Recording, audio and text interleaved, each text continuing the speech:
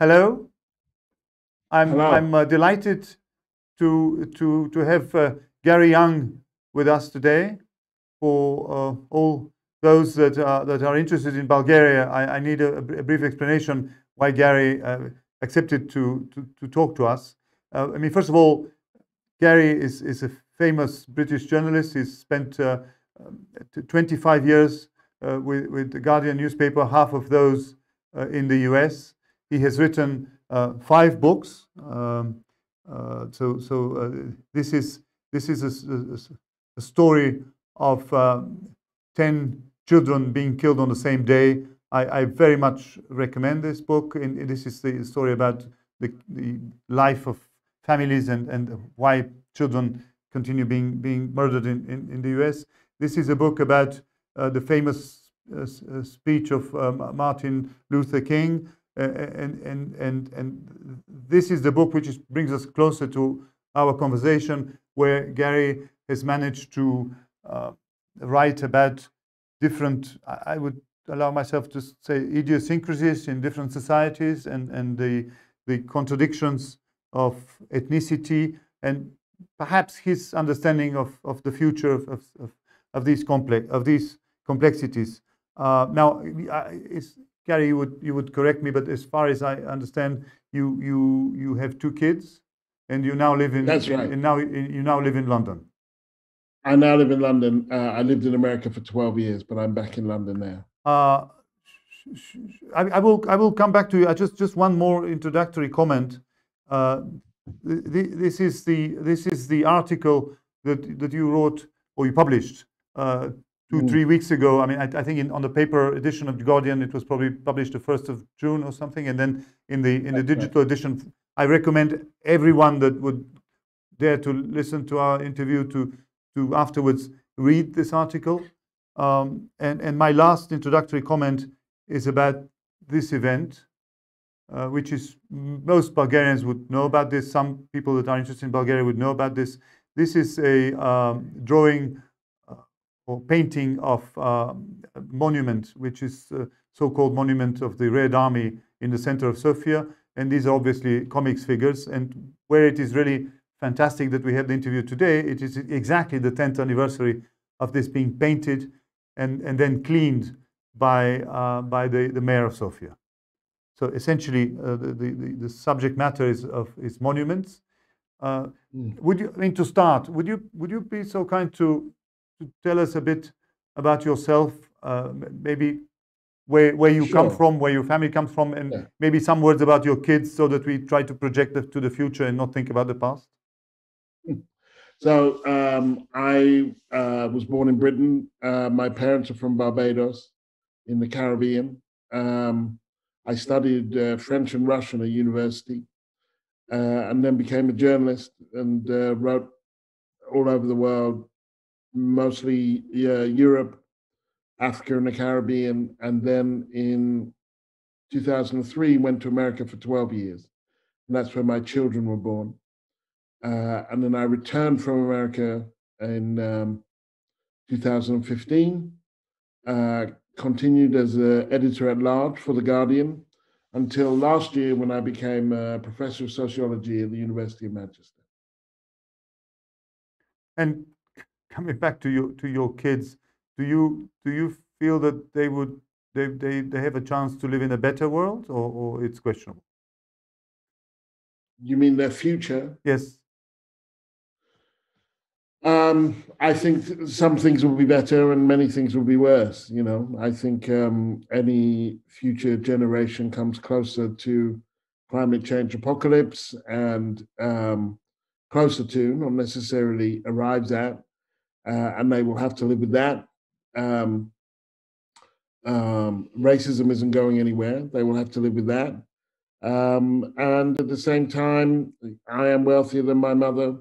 My mother was wealthier than her grandmother. I hope maybe that my children will be more comfortable than I am.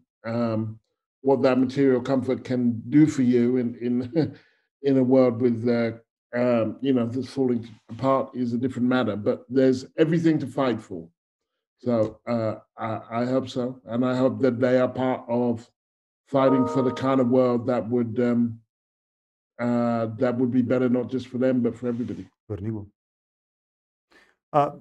Well, basically, you see the original, oh, sorry, the real size of the monument just behind me. This is the Soviet monument. By the way, здравствуйте and bonjour. I mean, most people might have misheard the fact that you both obviously speak Russian and French. So coming back to bonjour, bonjour. The monument issue. One thing which we really need to explain to those watching us who might not have read your piece, or many people don't like reading anymore. The issue of monuments. Now, this monument was erected in 1954, and there has been a constant debate about moving it or destroying it in the last 30 years.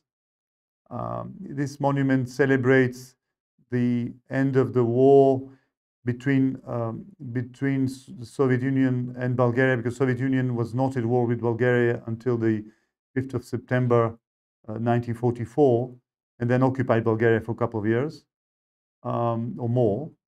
And so there are still families that feel unhappy about it, and people who have very strong feelings, anti-communist feelings, that believe this monument is celebrating, on the one hand, foreign occupation, and on the other hand, the communist period.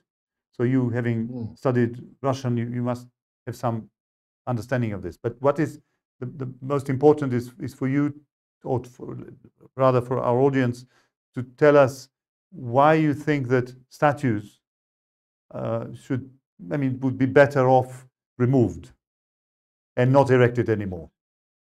Right, and here I'm going to make a distinction between statues and monuments. That please do. In particular, the statues of people, in particular, I think, whether they're people I like or people I don't like, I think are deeply flawed. I think that they're a very good way of forgetting people. Actually, of you covered in cement, you put them up high. You ask most ordinary people, do you know who that is? They don't. I think that statues are not symbols of history, but symbols of reverence. When you put a statue of a person up, you're not just saying they did something, you're saying, I like what they did. And that's always a problem if they did something really awful. And in America and Britain and elsewhere in Europe, we have a lot of statues to people who were heavily involved in the slave trade and the worst aspects of colonialism. But, even the people who I do like and I do admire, people like Nelson Mandela or Rosa Parks or Oluwado Equiano, abolitionist, or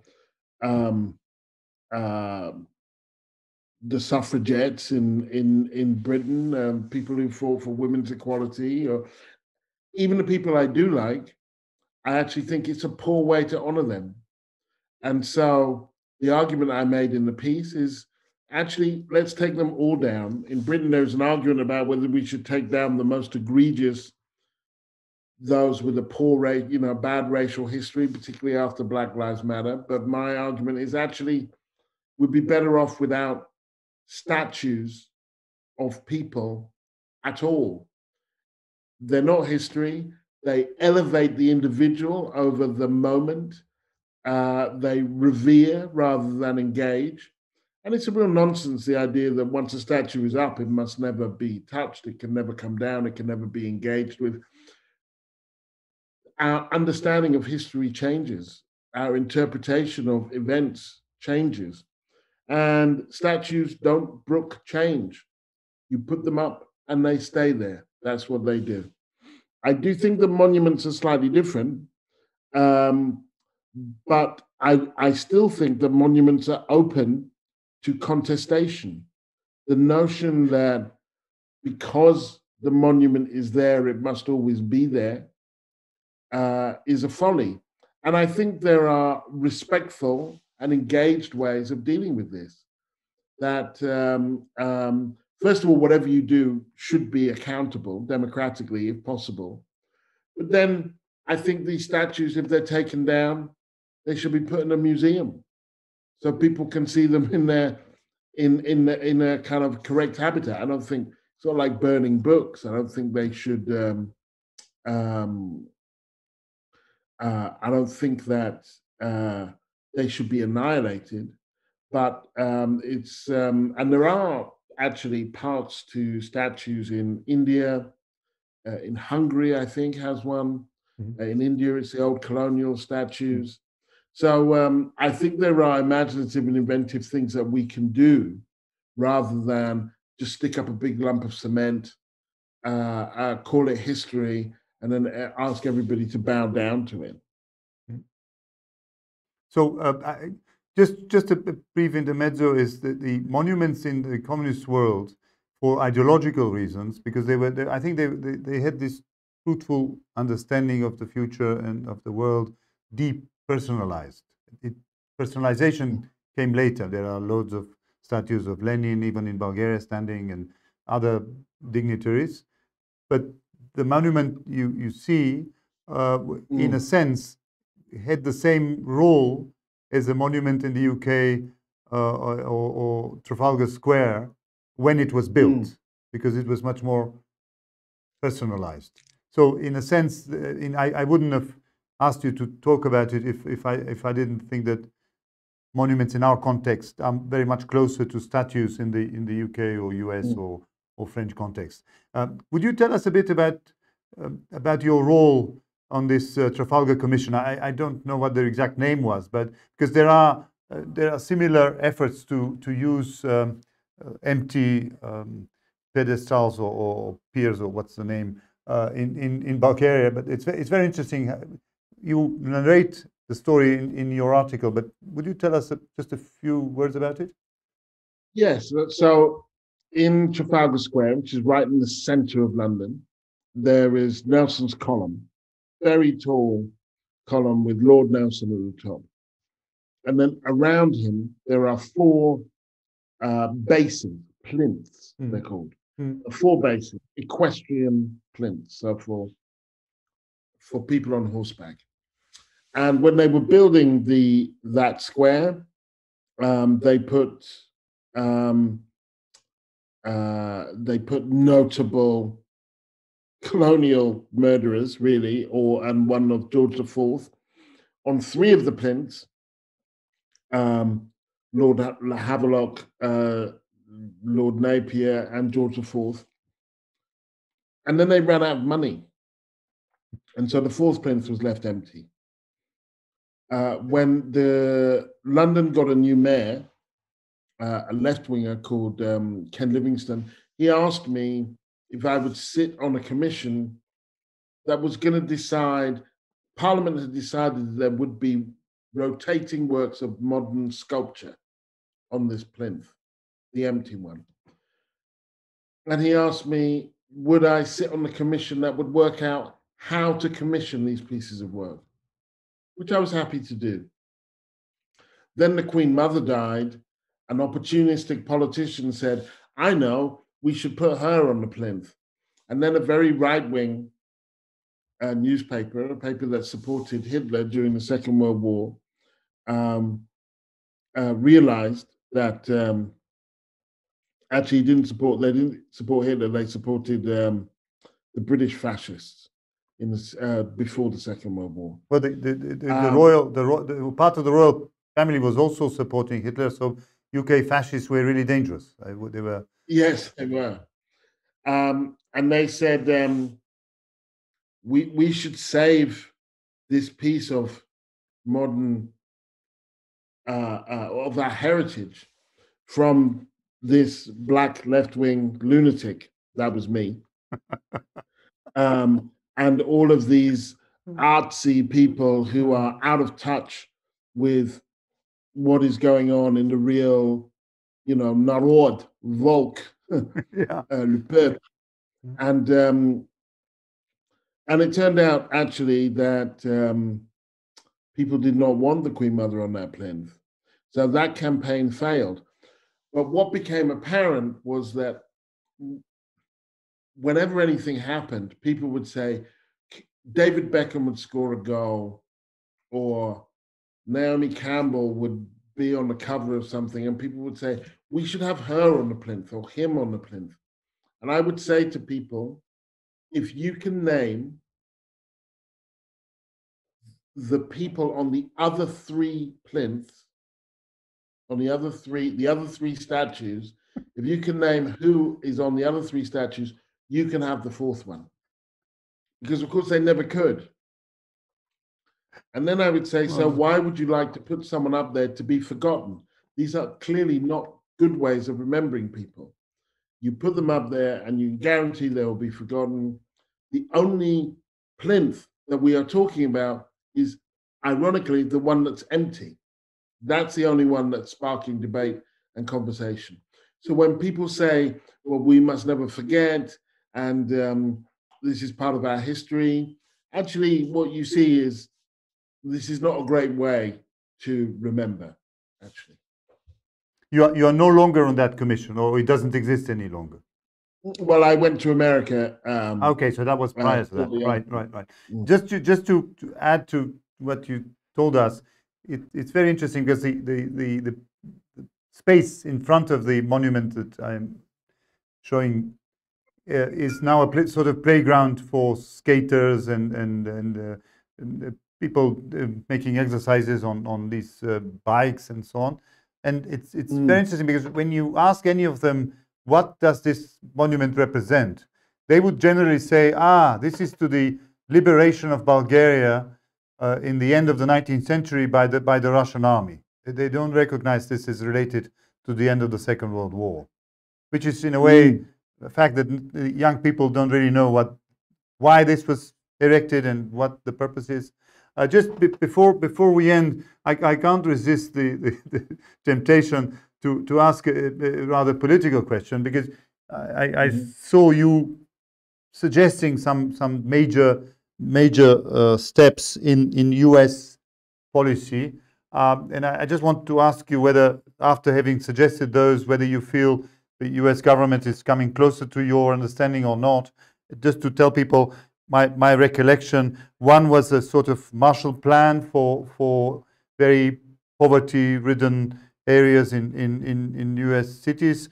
The second was a sort of, I would say, Medicare, but a general system of support for medical care and universal health care. And now suddenly the third elapsed me. But do you feel that these policies that you would have introduced into the U.S., the current administration, is moving in this direction, or you don't feel that?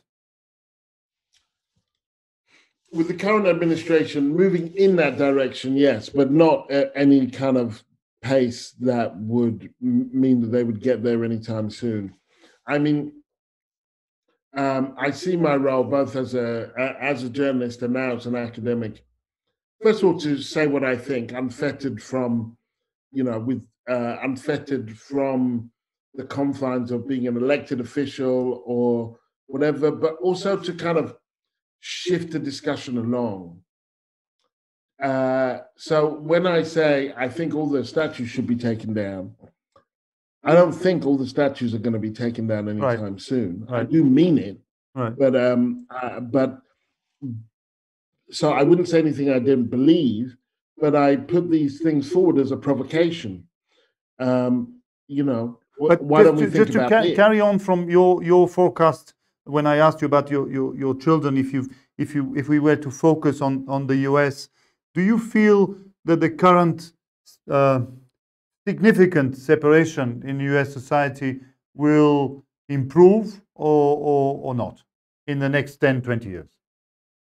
In the next 10 or 20 years, it will get worse. It will get worse? I think so. Thank you, Gary. Thank you, Gary. I think that, I mean, we would have to, this is a very significant answer.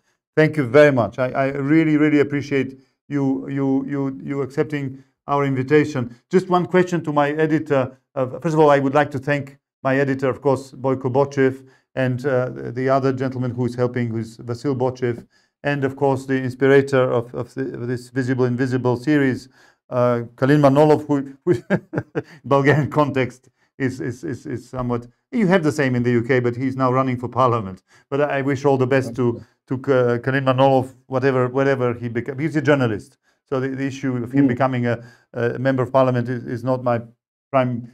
I mean, I would prefer him to continue to be a journalist. Anyway, I wish him all the best as well. But just to ask Boyko, considering the Facebook's behavior in the way we know it behaves, are we going to wait until Saturday, or we can publish earlier? You insist on publishing despite the nastiness and idiocracy and idiocy of Facebook. Okay, so we'll be on Facebook for the audience and for Mr. Young. Once again, thank you very much, and I wish you as well all the best and your family. And let's hope some of your expectations are turned somewhat to the better. But this is just I'm asking whoever might listen to us. Anyway, all the best. Thanks very much, Martin. Thank you, and I would love to keep in touch. Bye-bye.